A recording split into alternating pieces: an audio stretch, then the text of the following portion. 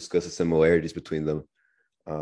So first team I wanted to do was the Phoenix Suns, just because, didn't have a good end to the season. Ooh.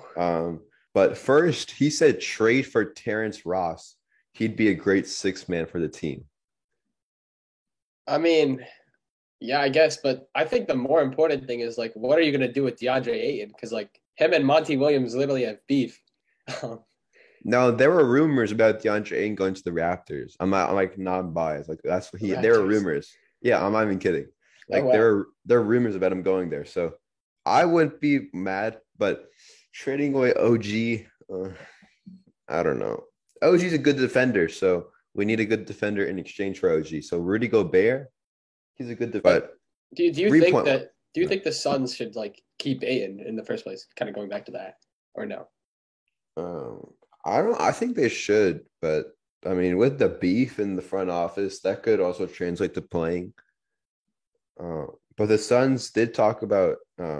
The guy said that he thinks that Dario Saric should be traded away because he's been Sure. injured for so long. I mean, it's I small, don't think but he's like I don't think he's that. Yeah. I think the biggest thing honestly is Chris Paul. Like he's still really really old. He's only getting older. He's gonna be 37 next year or 38. I'm not sure exactly, but huh? I don't Well, know if you want well, like Paul still running the show. yeah. Yeah, he's 37. He's gonna turn 38.